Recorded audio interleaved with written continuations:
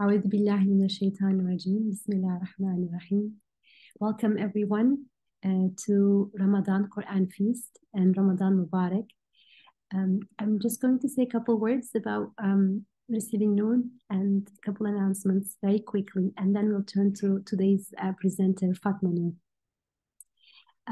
So I wanted to first actually share receiving Noor website, in case not everybody has seen. As many of you know, Receiving Noor is a non-profit dedicated to Quranic wisdom. The motto is grounded faith, peaceful surrender, inspired living. Grounded faith because too often people think that faith is blind, whereas the Quran invites us to a faith that is grounded in evidences and signs, ayat, outside of us and inside us. And peaceful surrender because it's a choice. The more we get to be assured of the existence of our creator, our Rabb, our sustainer, the more we are able to surrender peacefully. And that's an existential choice that we can make. And then the more we make that, inshallah, we're inspired living. We live in an inspired way, in a way that is in tune with our fitrah and our connection to our Rabb. In the Receiving Noor website, there is also the Ramadan resources. There are a number of readings on Ramadan. And also there's this Ramadan daily spiritual exercise that was developed in the last couple of years at Receiving Noor. And so I wanted to attract your attention to it. You can click here. It's a short form that will take maybe 2 or 3 minutes to fill out.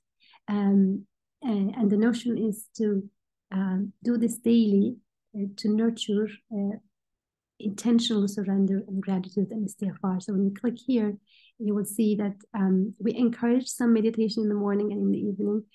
There are 5-minute meditations, either with the voice of Sister Sarah Al-Alam or with Brother Kareem. And then it's completely anonymous, so nobody is going to be checking your progress or anything. It's just for yourself.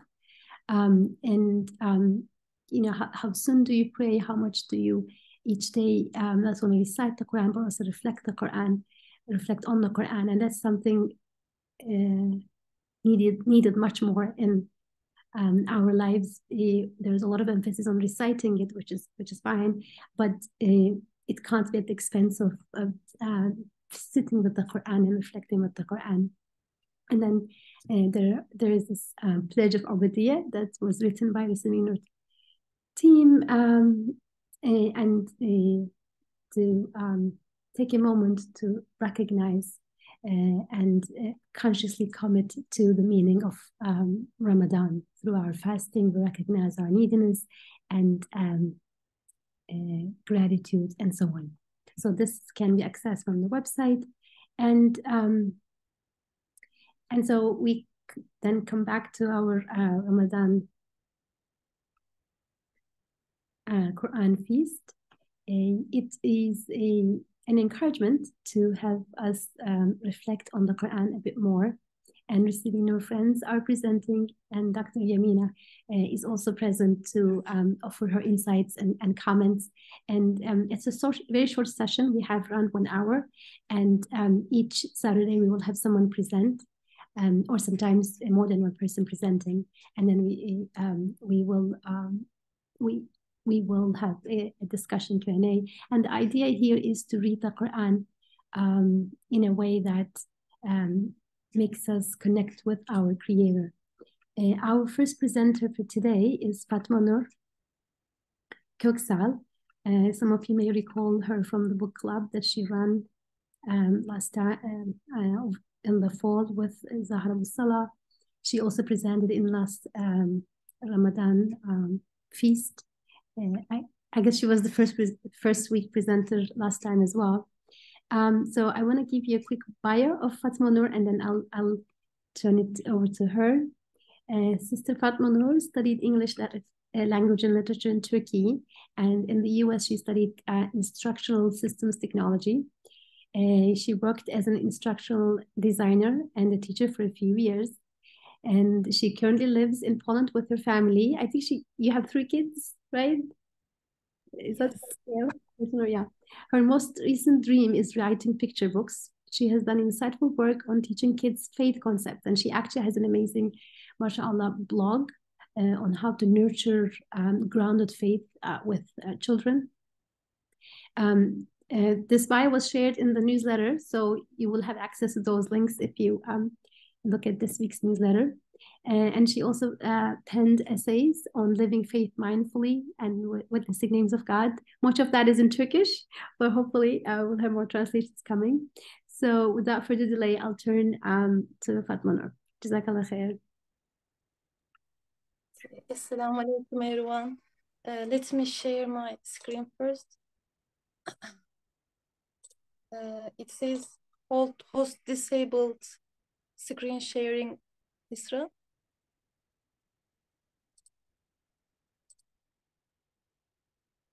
Oh, can you make my other name also co-host, Isra? Because I access with 2 names.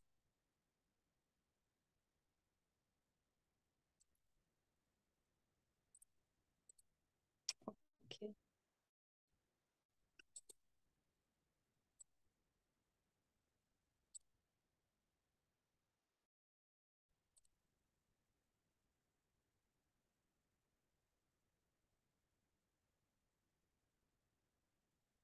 Okay, Bismillah.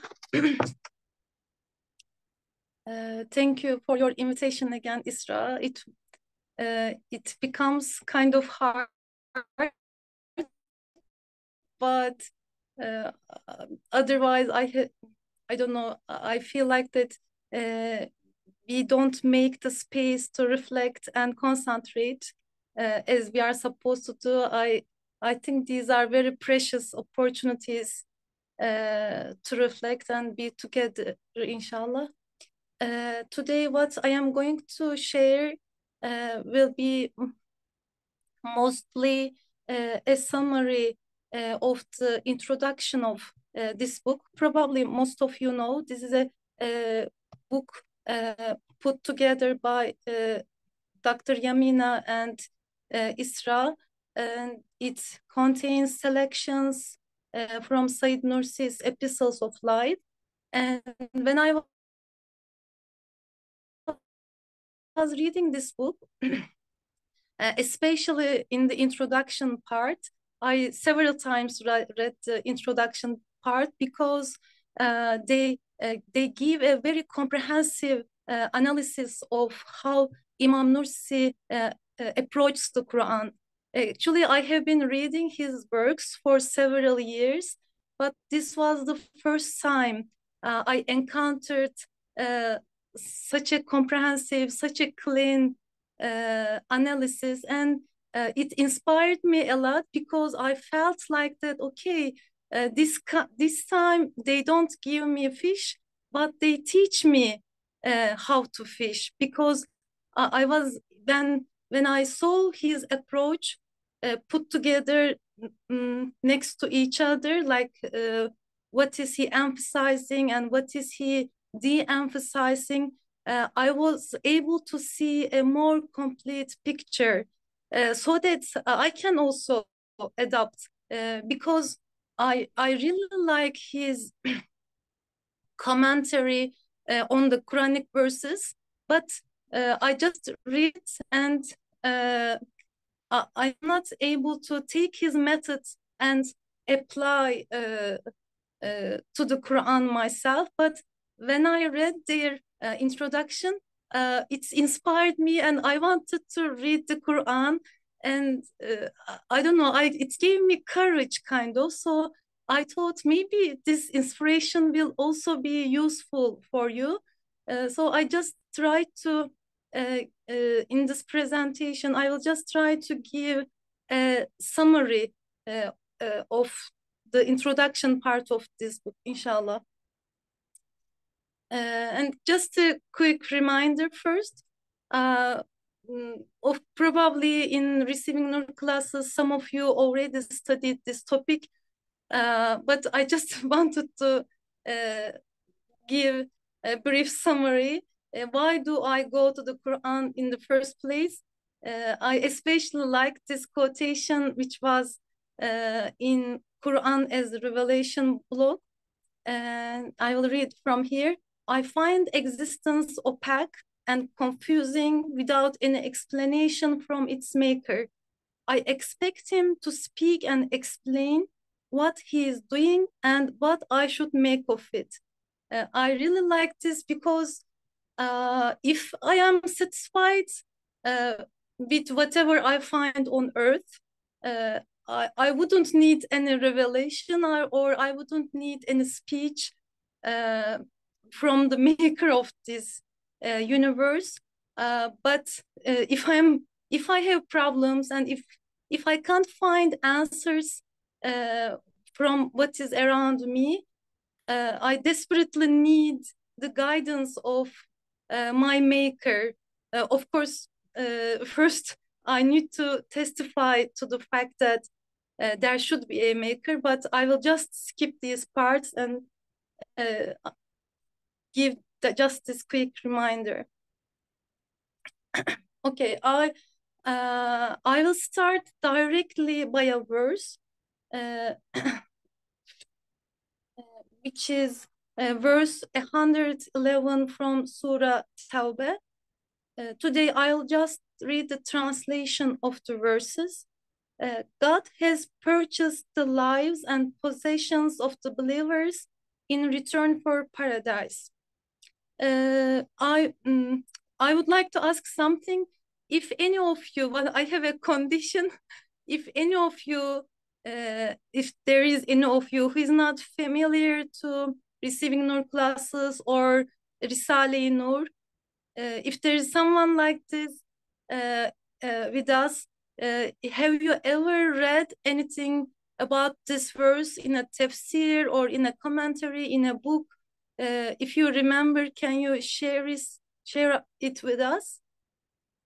If there is anyone like that. Or could it be even if they haven't read anything, but their initial impression of this when they read it here? Yeah, of course. Yeah, I mean, but if they are kind of familiar with receiving their classes, they might give spoilers.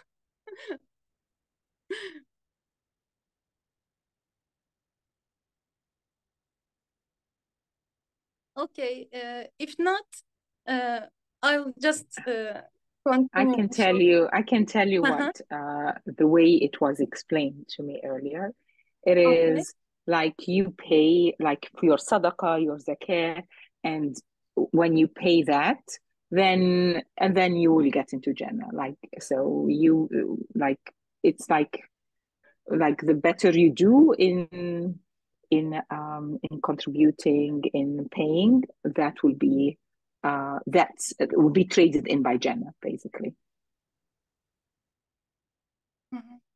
Thank you. Thank you, Sister Alia. I can also say that I used to, before I got familiar with Risale-i Nur and receiving Nur, I used to think that it's about martyrdom because it's saying also lives, possessions and lives. So, you need to die in a just war for God's sake. Then you have, sold your life to God. That was my understanding, and and I was like, okay, so it's not an opportunity, quite an opportunity for me. But for those who were martyrs for God, then they purchased, paradise.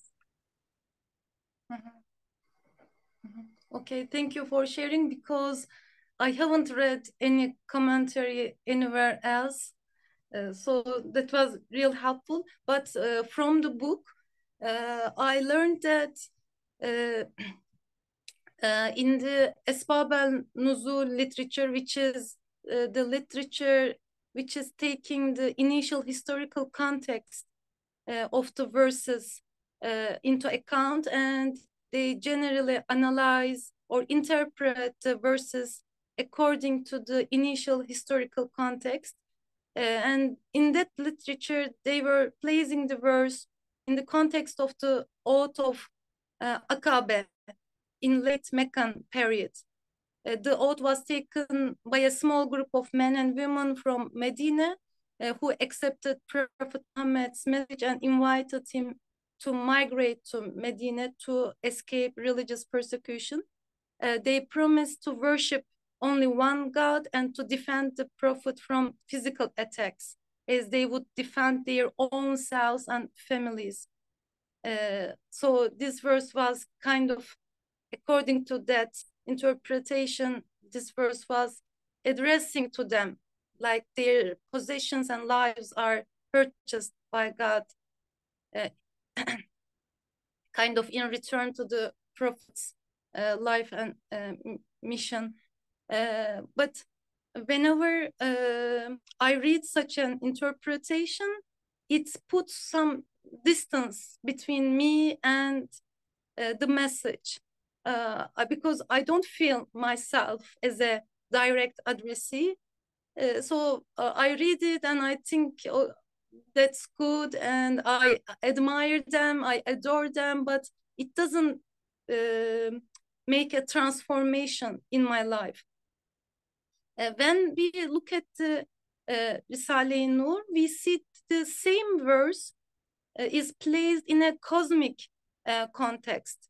Imam Nursi tells us that here is a bargain which is available to everyone, not just for those people in Medina. Here's a transaction extended to every one of us. So God has purchased the lives and possessions of the believers in return for paradise. He goes in detail and he tells that we are called to sell kind of our lives and possessions, but sell meaning that transform the use of your life and your possessions. Use them not in the name of your ego, but in the name of God. And when this is interpreted like this, it becomes possible to confirm or reject this claim, because I can look at my experience and I can see whether I am starting to live a paradise-like life or no, it doesn't work. I can see people who are using their possessions and life in the name of their ego and see whether they are happy or not. So it becomes possible for me to see the truthfulness of the verse, and it becomes relatable to me. So I wanted to start with this verse because, because when I read in the book this historical context, I was so surprised because I have never read about it, and if it wasn't Risale-i Nur, I would never be able to come up with such an interpretation. Maybe even I heard someone making such a comment, I would think that, oh, okay, no, you are going too far, I would say. But because Imam Nursi is so consistent in his method, and because I have a respect to him, thanks to his works, I take this interpretation seriously. But now I ask, how come he is able to come up such an interpretation? What kind of a mindset makes him, gives him this courage to make such an interpretation? And now I would like to dive deep with you together in his mindset for a few minutes. First, Imam Nursi reminds us the 4 factors to keep in mind for a faithful reading of the text. Actually, this is, I think, for any text, I need to keep these 4 factors to keep I need to keep in mind these four factors, not just for the Quran, but when it is the Quran or any revelation, it becomes even more vital, I guess. So first point is the speaker, who the speaker is. Like when I am listening to the Quran, when I am reading the revelation, who is speaking? Like we sometimes fall into the mistake that, oh, words are important, but no, a word uttered by my child, or a word uttered by my friend or boss might mean totally different things. The same words, but it will be totally different meaning. So Nursi defines Quran as a universal address from the creator of the heavens and the earth.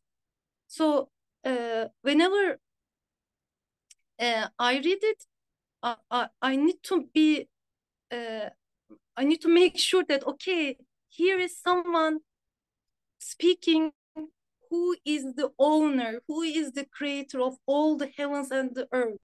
And of course, at this point, how I recognize him, like, is he all powerful? Is he all merciful? Is he all seeing? Matters a lot. How I see him, how I recognize him.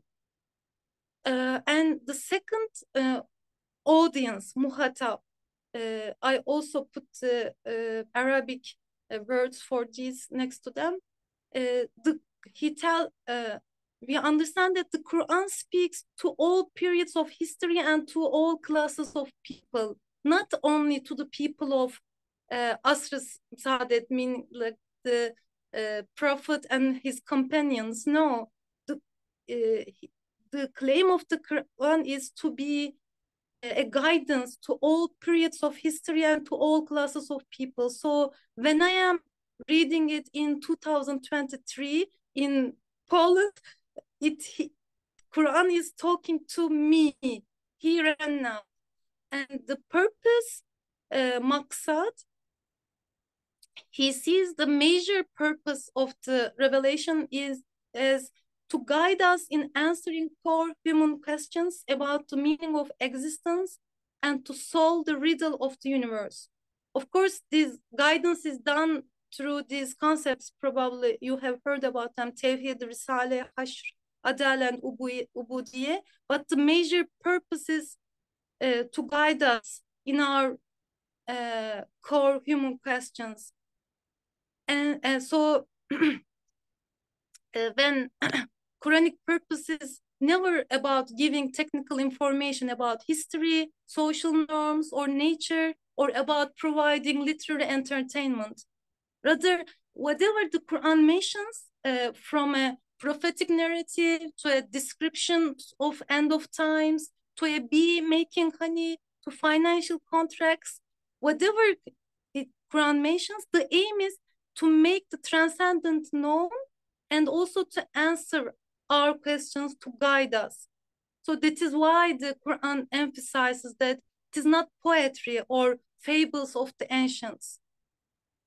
And the last context, the maqam, and the context is not the initial historical context. No, it is the cosmic show unfolding each moment around me and within me.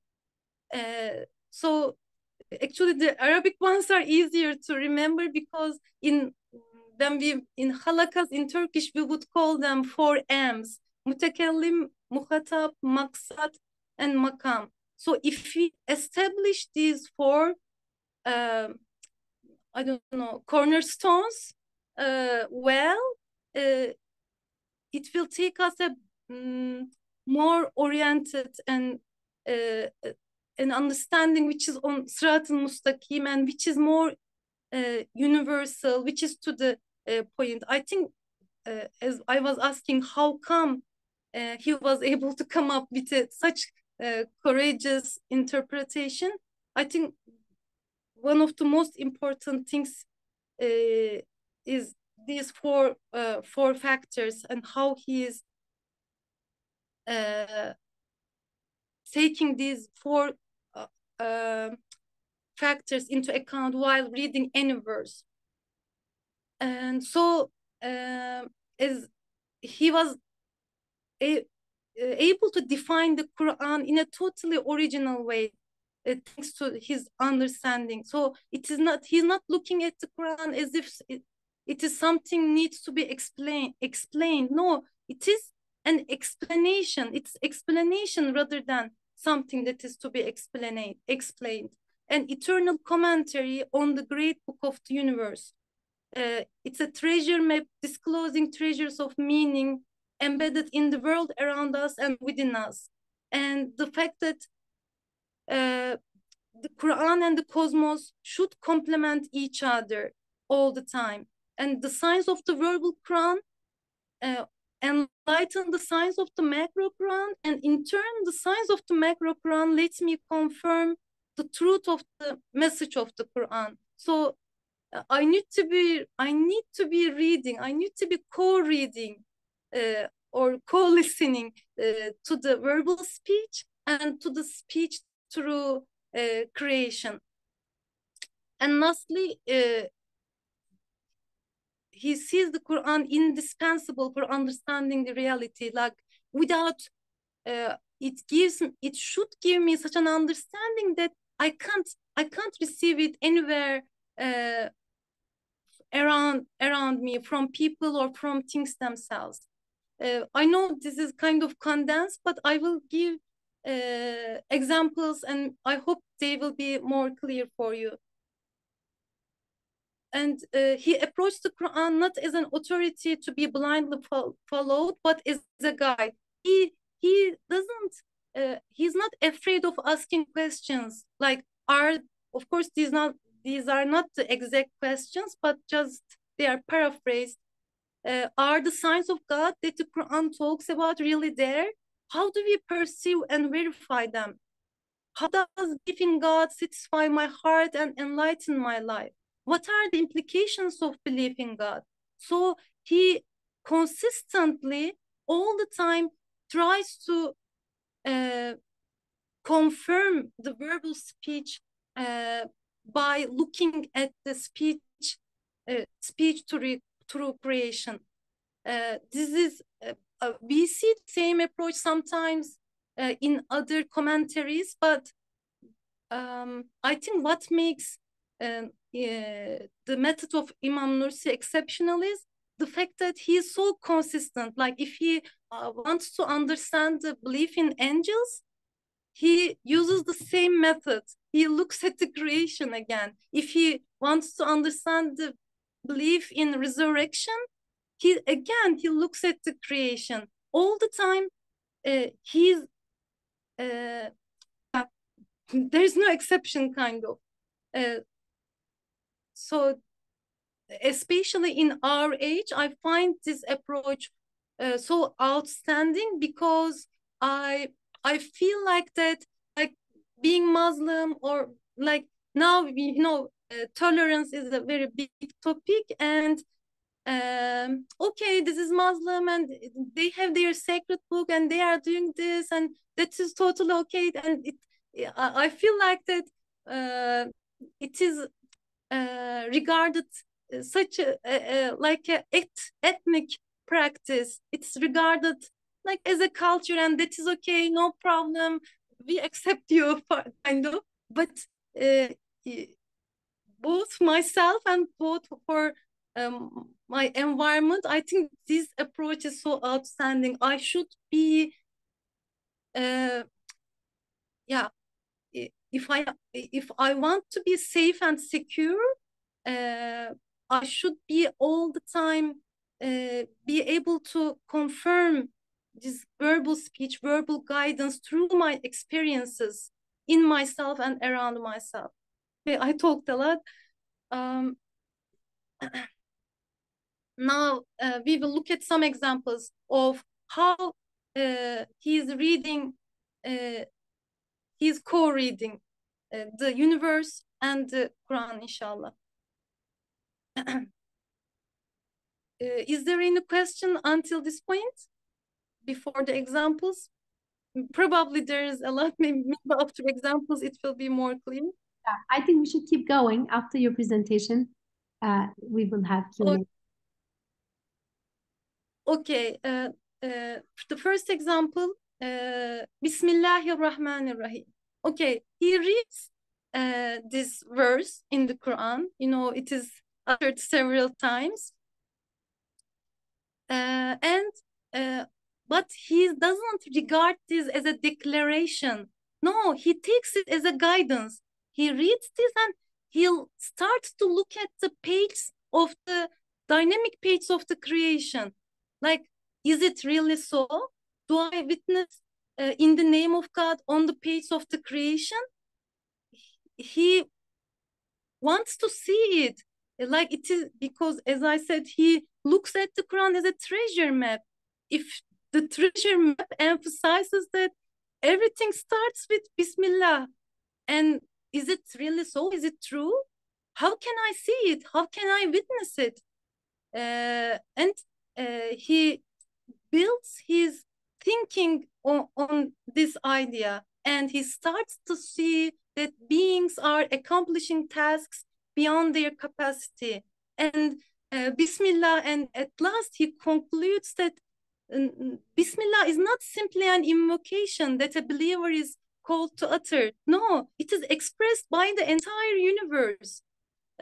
So it becomes so natural for also human beings to say Bismillah, because, but the thing is, it is left to my choice only.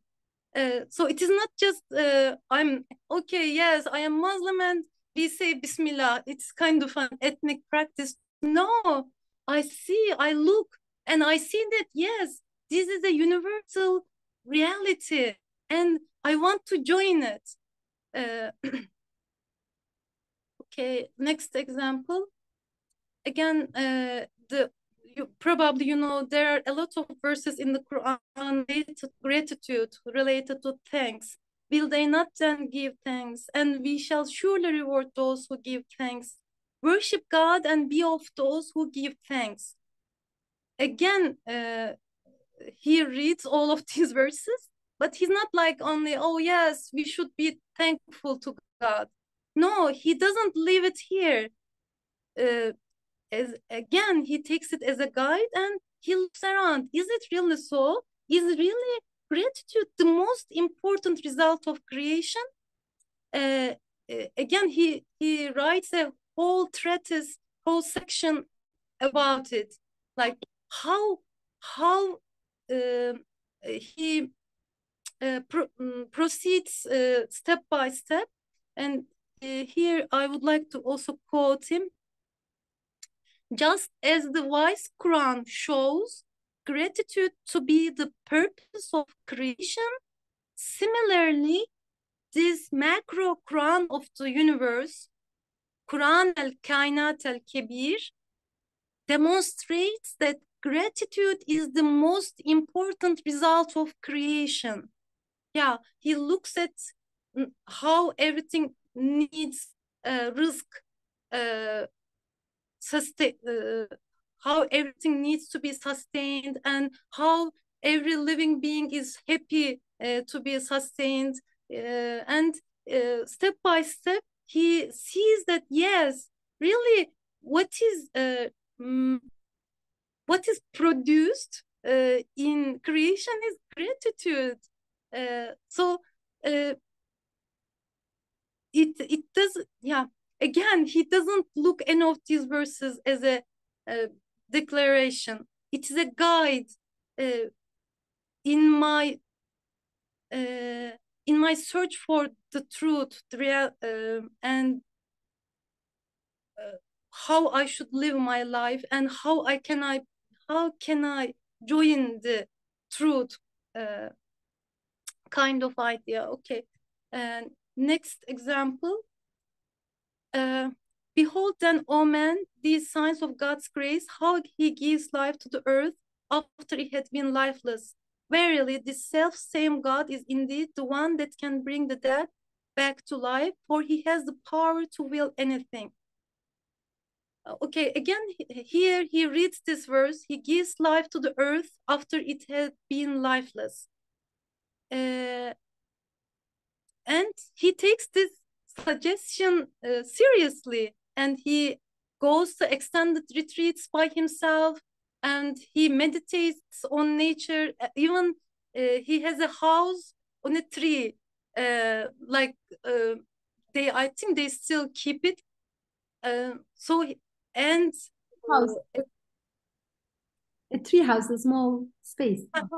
yeah, not a yeah, and at last he writes like kind of a 100-page treatise on resurrection, but the foundation is this verse: how he gives life to the earth after it had been lifeless. Yeah, he takes this seriously, and he ponders upon it, maybe for months, for years. Okay, let's look another example. And this is the verse about shirk. Maybe there are similar ones, I'm not sure. Such a false ascribing of divinity is indeed an awesome wrong, zulum. Shirk is shirk is a big zulum. Probably you have heard about it. Again, he reads this verse, he listens to it, but how so? He he looks around himself and tries to understand how ascribing divinity to things can be an awesome injustice.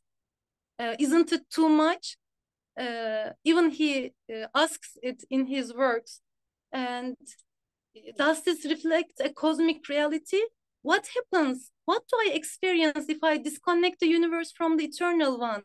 And several times he imagines himself in such a situation, as if he's in shirk, as if he's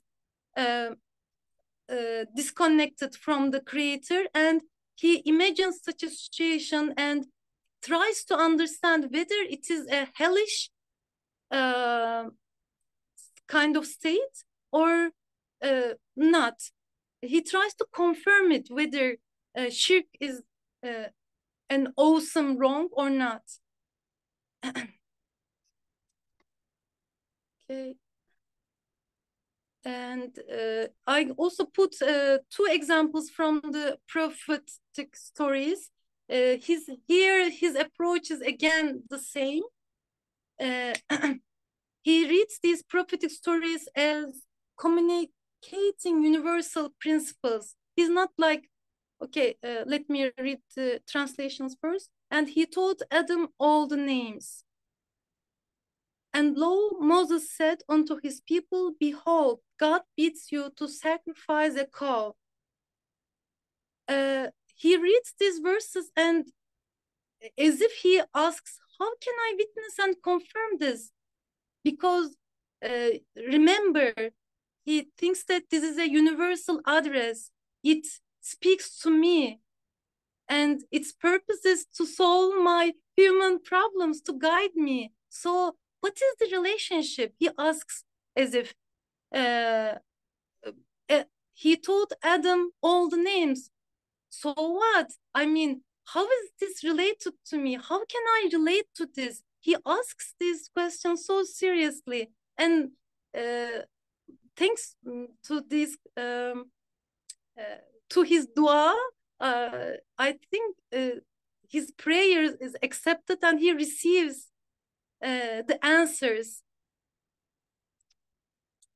For example, of course, I won't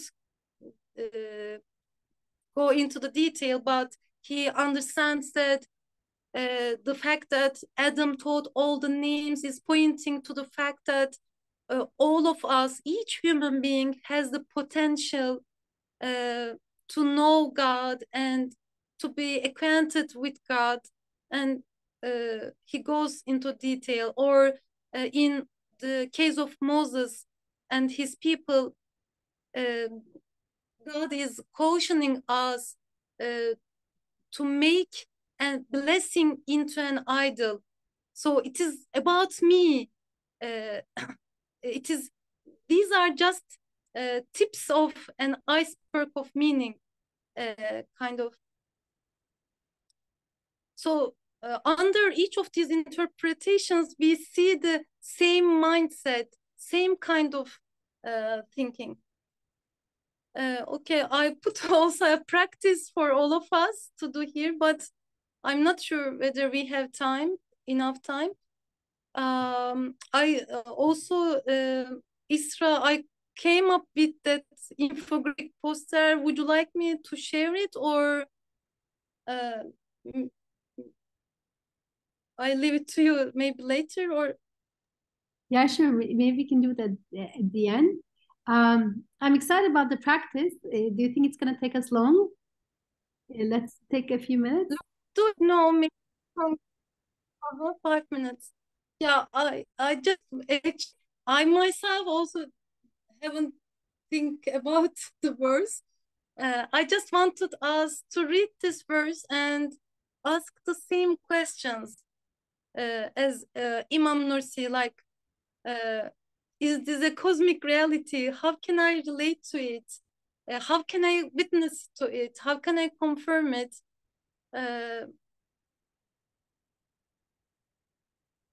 Or maybe we can, yeah, you can relate the questions or the answers, doesn't matter. Which questions would you ask to this verse, for example? Can you maybe share the infographic first, and then we come back to the verse? So those are the tips of how to fish. I mean, how to approach the Quran that you summarized.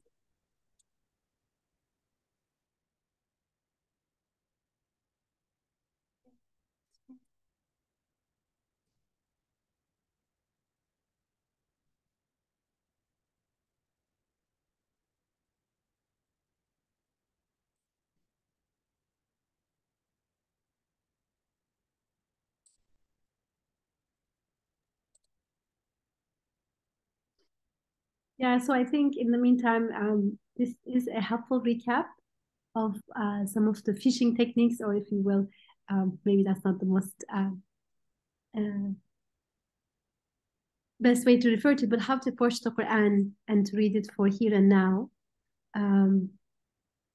Yeah, please go ahead and share this thing. Someone would like to read it? Yeah, but it looks small. Can you make it full screen?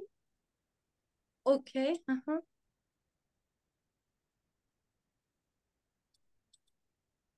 Is it better? Just... Yeah, if you click those bars on the very left top, yeah, how to do? Yeah, if you click that, maybe it will be bigger. We can also, inshallah, share this with the WhatsApp group. How to read the Quran is a treasure map. Listen actively and be patient. Really try to listen and understand what the Quran is saying. Leave aside your cultural baggage and preconceived notions as much as possible. Remember the speaker and the addressee who is speaking. Read it as a universal address from the creator of the heavens and the earth to you here and now. Remember the purpose. Whatever the Quran mentions, the aim is to make the transcendent reality being known and to guide us in answering our core questions. Do not let its initial historical context overshadow its cosmic context.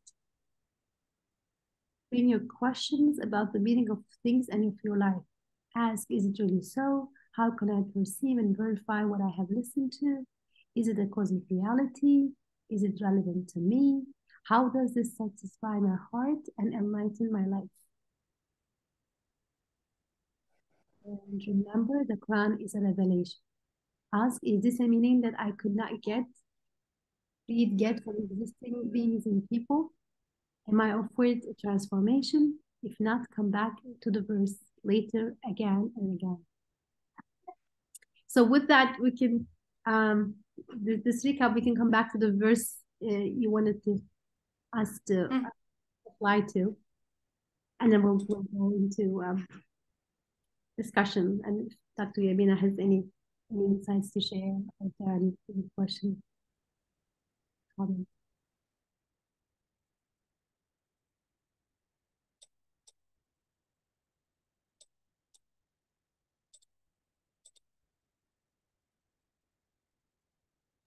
Anyone who would like to give it a try?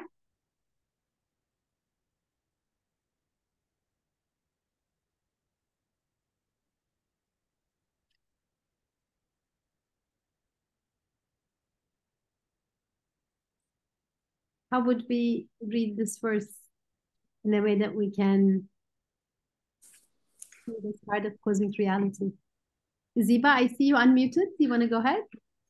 Yeah, actually, if I see around myself and reflect on things and happening, may it be from plant to my own body, how much am I watching over things, or I'm in control, you know? So if I start reflecting and seeing things around me and they are speaking out loud, you know, it's happening and they are not in control. I am sitting here and I don't know what all is going in my body. So there is someone who is right now, right here, taking care of each and everything, in spite of me maybe claiming that, oh, I'm doing this and I'm doing that. So just being aware of your surroundings right here and now, we can pose that question and see like who is doing and how is it happening. I think that's the first thing that came to my mind.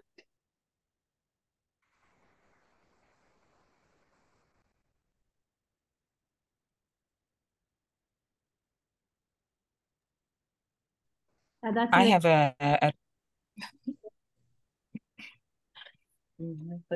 have a response from Yamina that she shared with me that follows Ziba's comment, which is the blossoming of the flowers on the trees this season. Yamina says that I'm quoting you, Yamina, that you take your time looking at the blossoms and contemplating and reflecting on what do they mean, how do they come, and is this a confirmation of resurrection by the Creator to confirm to us resurrection? So like to look and ask a question and confirm.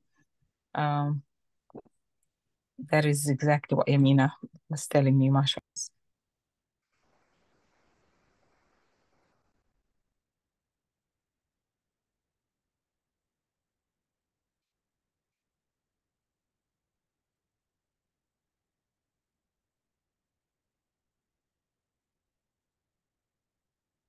Assalamu Alaykum. I'll just jump in. What this verse made me think about was, within all of my experiences, is there ever anything that I can truly say that it happened haphazardly? That, whether it be as, like, for example, just because it was brought up, the blossoming of the flower buds that we see right now, it's also raining right now. Any or even a particular experience I've had with a family member today. All of these kind of coming from a conscious source. Nothing. There's nothing that I can actually claim that exists by itself or comes into being by itself, by its own, using its own will. And therefore, anything that I experience must come from a conscious will. And therefore, anything that I experience also necessitates that I am being watched over, that I am never alone, that every single thing that is happening to me is very consciously, specifically particularly designed for me. So even if I may experience something that I'm not particularly fond of, that I might have a preference to dislike, it is part of my personal syllabus of life, if you will.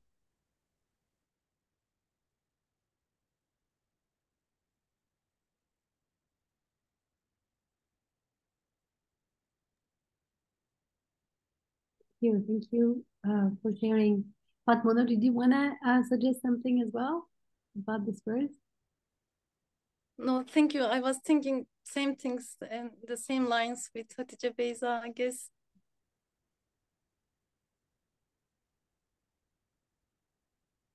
Yeah, I mean, this notion of putting it in its cosmic context is an important um, tip in reading the Quran, definitely, and something that has been also very much emphasized in the Muslim classes made by Dr. Yamina. And it really can change our engagement with the Quran to hear it as helping us make sense of this reality that we're in. I wanted to share something, a verse that this reminded me of your setting verse, but I'm going to hold back to see if there are any other comments and questions, or any comments from Dr. Yamina about your presentation. Floor is open. Assalamu Alaykum. Hello. Alaikum salam. I would like to thank Fatmanur for this very, how can I say, great presentation. And, it makes me think a lot, throughout her speech. And, actually one of her questions that really, how can I say, got into me. It's like how about Said Nursi, he was very brave asking different difficult questions. And because, myself, I'm not such a brave person. And actually growing as a child, learning about Islam, and, we were kind of taught that, it's not, do not question, kind of, just accept it. Okay, because I think one of the main reasons behind it, the people who are teaching us, they don't know how to answer our questions. So they just want to avoid our questions in order to make it easier for them, not for us. So now I'm kind of a 43 years old woman, and now I'm much more braver. So I can ask questions, and because I think Said Nursi, since he has studied a lot, and in Quran there are many stories about the prophets, and sometimes I'm kind of, wow, the prophets are so brave, and they can judge, they can ask questions to Allah, they can, for example, Hazreti Ibrahim, Hazreti Musa, Moses, Ibrahim, and Yunus alayhi salam, and I think the prophets are very brave, and they kind of ask questions to Allah most of the time. And since Said Nursi has studied their lives, and when you know that, I think when you know the content, when you know more, you became braver when you are asking questions, because you know that it's not, we can ask questions. Even the prophets, they ask questions to Allah. So this is just one of my comment about Fatmanur's question. Thank you so much.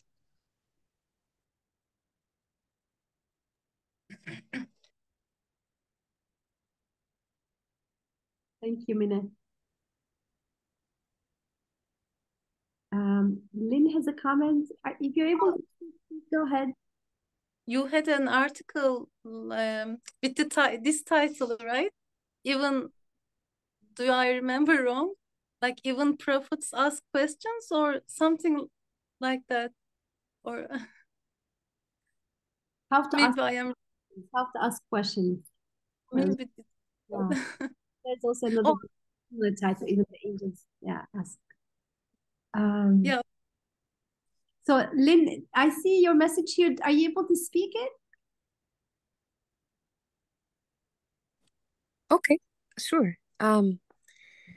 I guess when I was sitting here thinking about this verse and trying to apply this method, and Jazakallah khair for enlightening all of us into this method. I do think it is, it takes courage, but it's so fulfilling. But what I was sitting here thinking about was, if God is ever watchful over you, over me, so if I think about creation, where could I go where I somehow escape the watch of God or the care of God, or somehow forego my need of God?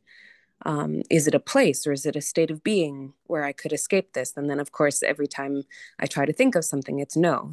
Even in the belly of the whale, God is still near. Or even in a state of sleep, God is still near. So this is how I see this in the speech of creation.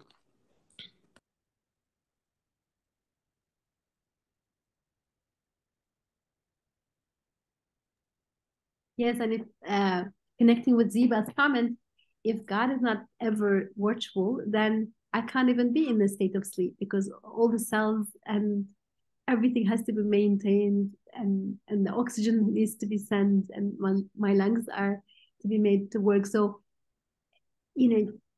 worlds and universes within within each other has to be maintained for me to be even try to escape. Lynn's point came to me the next step, kind of first, like before I was put into the belly of the whale, if I had this training exercise and of shahada, like witnessing, okay, he is watchful, yes, he is watchful here and here, there, everywhere. And when I am suddenly in the belly of the whale, okay, no, this is not an exception.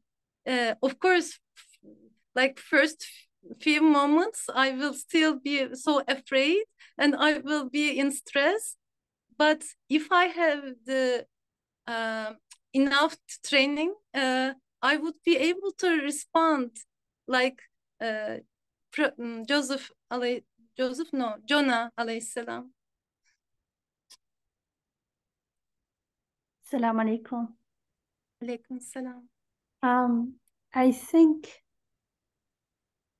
all the questions that come to us normally when we read, I'm assuming, when we read God is watchful over you, it feels scary, and it feels almost like a breach of privacy.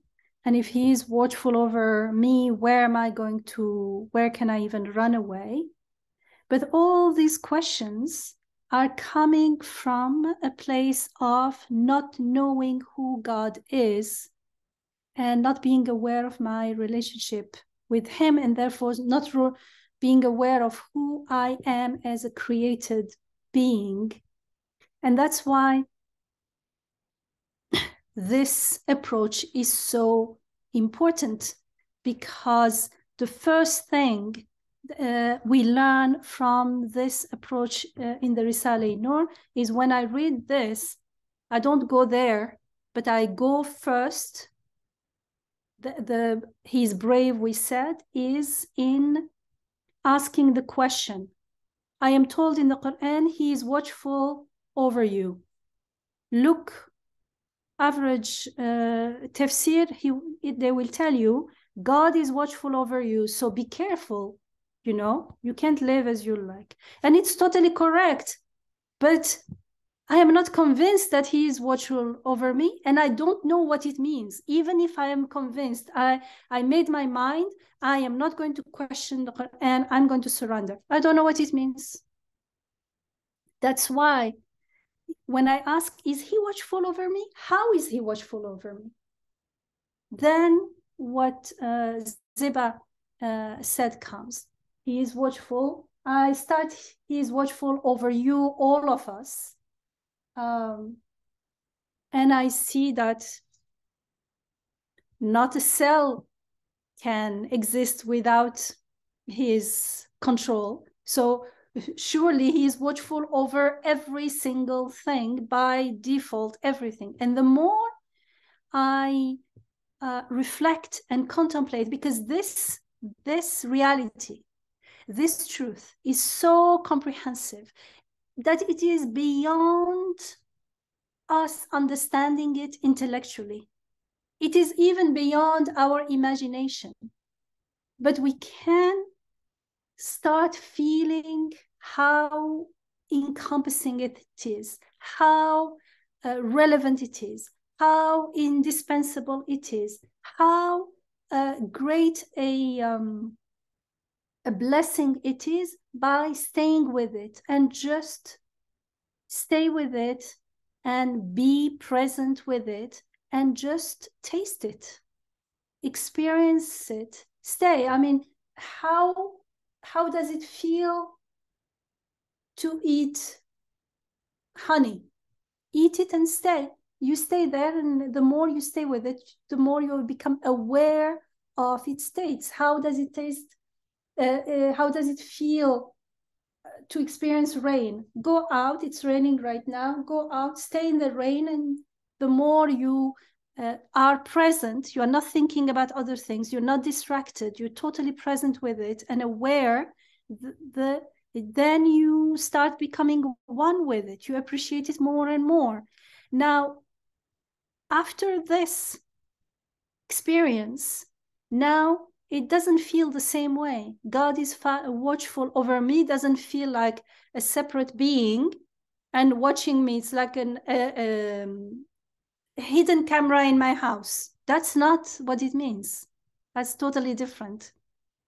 It's everywhere, and it's like it's taking care, it's rububiyyah, it's providing, it's so there is, yes, a sense of accountability at the end, but it doesn't come out of being scared and not knowing what it means.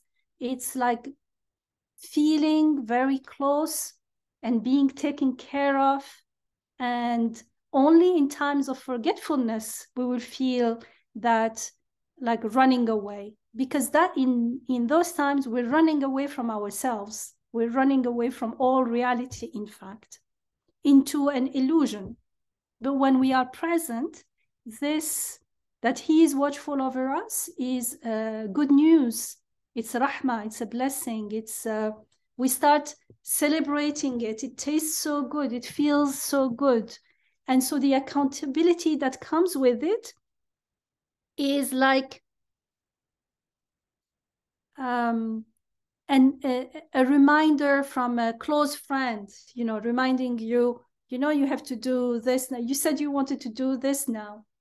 So it gives us a little more, I wouldn't say it motivation, because motivation already assumes that we are forcing ourselves, but this is something coming from inside out. It makes accountability in the sense of everything now has more meaning and purpose. Therefore, it's more not tempting, but like it's beautiful. It's worth pursuing. It's worth living in surrender. So it reminds us how beautiful it is, accountability in that sense, inshallah. And for me, this approach is extremely important, because now the more I contemplate, the more I have an inkling on what it means that he is watchful over all of us. Otherwise, there is no way I can know that. I would be just assuming God is watchful, but watchful in my mind means like maybe a boss over an employee, or a mom over the baby, or it's not the real God is watchful over you. It's the same with the first ayah that Fatmanur shared with us. Ya ayyuhan nasu. No, what was it? Inna Allah ashtara. So that in that ayah, lots of tafsirs will give kind of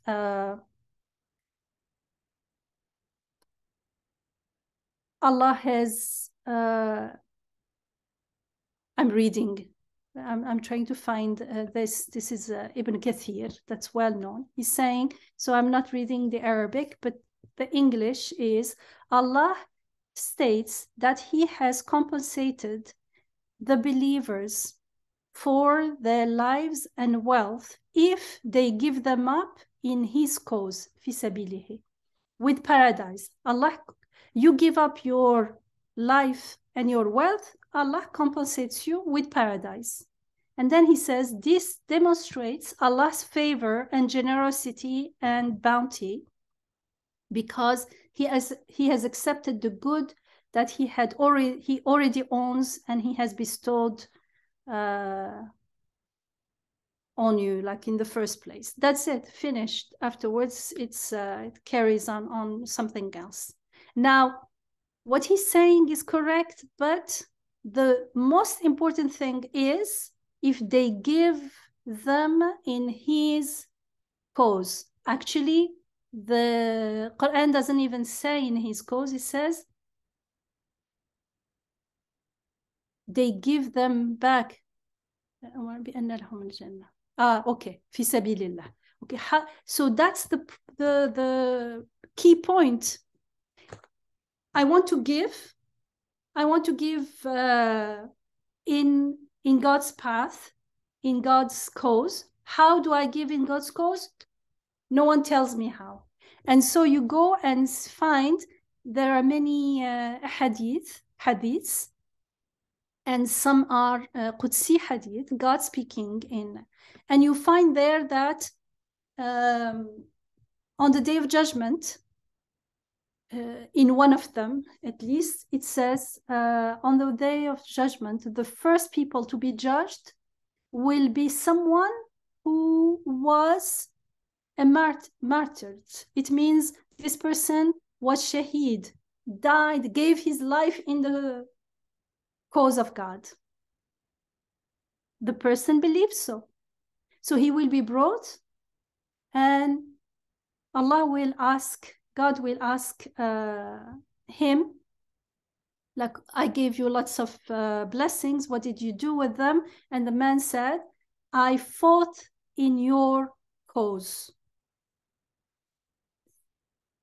And it's not even I fought in Arabic. I think it was, yes, it is قاتلت فيك حتى استشهدت. I fought in your cause until I was martyred. I died as a martyr. And he will be said, Allah will say, you have lied. This is not a Qudsi hadith, but in the Qudsi hadith, you all know, the person who Allah says, what have you done? He says, I fed, I gave this, I did this, I learned the Quran, I was an expert in the Quran, but each time it will be, you did it for other reasons, for yourself, for people, for... So here also he says, you have lied. Directly, you have lied. Like we are told in the Quran. They say, we worshipped God. You say, no, you lied. You were mushriks. You believed in other things. You gave importance to other things. You have lied, for you fought only that it would be said that you were brave. You wanted people to say, oh, he is a brave man. And it was said. People said you were brave. Finished. You got what you wanted. Like, why you were expecting something in the hereafter? You wanted people to say that. So this means, why are these hadith here? It's attracting our attention. When you are saying, I done something in God's cause, are you sure it is so? Do you know what it means that it is in God's cause? And in the tafsir of that ayah, Imam Nursi, rahimahullah, he particularly the emphasis is on how to use everything. And everything here doesn't mean only, my life doesn't mean only there is a war and I am going to die. No, I am dying every time. How am I using my tongue, my eyes, my faculties, my intellect, my body? How am I using my time? In his name or in my name? That's the difference. Yeah, and if I can just jump in here, there is a similar verse that I heard recited, and I couldn't believe the verse, even though I read Surah Baqarah before a number of times. I don't know. So, and the one that Fatmanur recited, it is in the context of fighting. There are other verses around, right, say about fighting. So you can say, well, maybe it's fair to focus on fighting because it has some references to it. But this comes up. There is no reference to fighting in the preceding verses, and it talks about the person who's doing wrong. And whenever he's told, be conscious of God, he goes, becomes arrogant and goes into sin and so on. And then it says, استعيذ بالله ومن الناس من يشري نفسه ابتغاء مرضات الله والله رؤوف بالعباد. So there is a person, so in contrast, there are people. Yeah. من يشري, I'm like, يشري? Like my Arabic is not pronounced يشري. Sells, literally, someone who sells نفسه for looking for mardatillah, pleasure of God. And the translations are kind of struggling with it. What does that mean? Like, is there business transaction here? What's happening? So there is a kind of man who would willingly sell. So a sad translation says, who would willingly sell his own life. Who would, yeah, he's so willing, he's so dedicated that he would be happy to sell. And what does that exactly mean? It's a literally self. And then Abdul Halim translation says, the kind of man who gives his life away to please God. But it literally says sells. And what do we make with that selling? And then the next verse is talking about full surrender. So I think one of the things to keep in mind is, as you said, to come back to how we can apply it to us here and now. And it isn't pushing the boundaries of the Quran. It is actually a faithful reading of the Quran. Why in the middle of nowhere it says sell? What does that mean? And I think a part of the challenge is we keep reading and moving on quickly. And there seems to be a lot of repetition. So, you just keep going and going. But when you slow down and keep that, wait a second, who's speaking to me? And there is the creation as speech, and the Quran is unpacking that speech and coinciding with that speech. It is not just declaring, but giving us keys to treasures on earth that can, inshallah, transform how we approach the Quran. Yeah, I just wanted to put this in here. And I wanted to also note that a lot of the things that Fatmanur mentioned as important in Mursi's approach, which is the case, it doesn't mean it's unprecedented in Islamic history. There has been different interpreters who have highlighted these things. It's just that it's very accessible and consistent in the way Mursi is doing. Even that verse, selling yourself to God, a lot of them would just give war example, but there are even earlier and before Nursi, there are even more rare, but there are interpreters who said that this is not surrendering yourself to God, not simply becoming a martyr in an actual just war. Okay. But is our time is drawing to a close. Are there any other final comments, questions? There are some comments written, Isra, maybe, in the chat. in the chat. Okay, I'm happy to read. Nuha comments on being watchful about what we care about regarding your sample question. What came to me was how we are watchful over what we care about, such as our valuables and children, or children, like shepherd or sheep. And in response to that, Muhammad Said said, it's another sign that somebody is watching over my valuables or children, therefore I experience this care. Or I care about my well-being more than anything else. Can you also say that this is also the care of my maker? I'm not sure. I'm not sure if I understand Muhammad Said's question. Are you able to speak, brother? Yes, Assalamu Alaykum. I think it's, I don't know if there's, would you like to say what is it that is hard to understand in this question? I wanted to basically add to Noha's comment as a, like using her comment or his comment as a starting point for kind of to add what I was thinking. Would you like to say your question? Commented?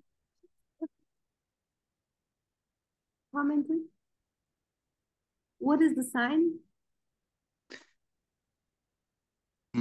Oh, yeah, the sign is that me being watchful over my valuables is the sign that since this quality of being watchful over things, caring about things is not from me, it means whoever the source of me must be the source of this quality in me. So I can relate to my maker whenever I experience the care over something else or somebody else. And so the sign is basically the sense of care, is the sign that my maker is the caring one. Like I can see, so I understand he must be the seer. It's one of the insan penceresi, in the windows, the window of human being, how we get to know about the beautiful names of God. One of them is this: I have seen, so the creator must be seeing. Of course, he's seeing and mine are totally different, but mine is like a unit of measurement. And we have the sense of muraqaba and to watch over our well-being, our things around us. Yes, makes sense. Alhamdulillah. Thank you. Alhamdulillah, since I have all these thinking, reflecting people, and I also want to confirm if my understanding, although I get a little bit confirmation already, but like I find myself kind of worried and with caring about my well-being always. So if I relate this care for myself or if I take this care as the verse Fatmanur offered us to reflect over, was telling us that God is always ever watchful. So if I take my sense, my care for myself as my creator is caring for me, I felt that this connection is very short and it's always available for me because I always care about myself. What do you think about this understanding? Thank you.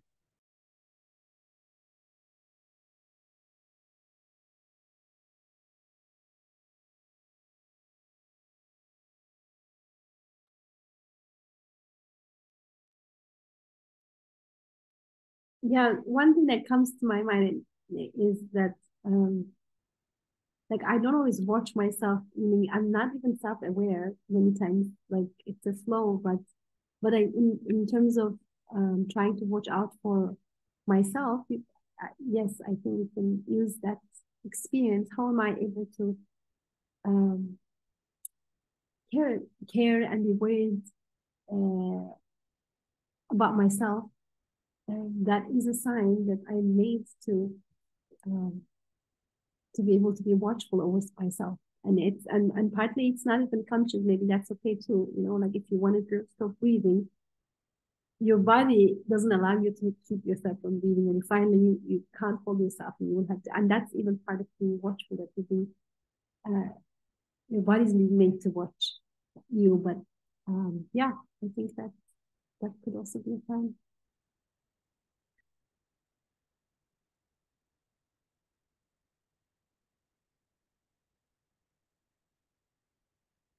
Any other comments, questions?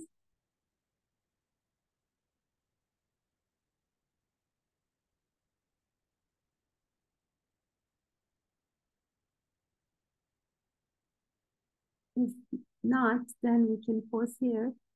And next week, Sister Shaima and Sister Hatija will be presenting on responding to dualism in the face of calamities, dualism between this world and next world. How do we get out of that in the face of calamities? Well, it's much more interesting and exciting that I can explain here. But so inshallah, we look forward to that. Dr. Yamina, would you like to say any closing words or any closing prayer?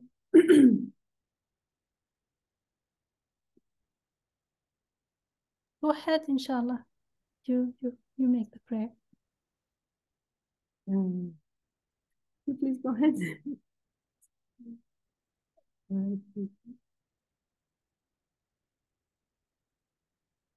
Okay, I guess inshallah, I pray for myself and for the whole Visserino family and everyone to be more open to receiving guidance from the Quran, and to really be among those who are guided and healed through the Quran. As the Prophet ﷺ said, may it be a healing to our hearts and light to our eyes and our bodies.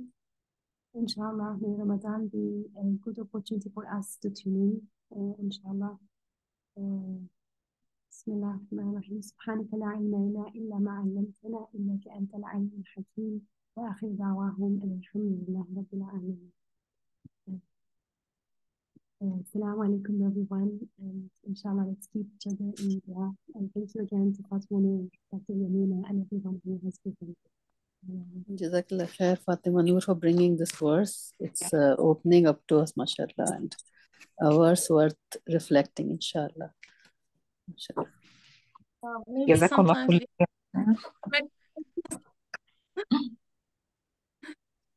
Assalamu Alaykum.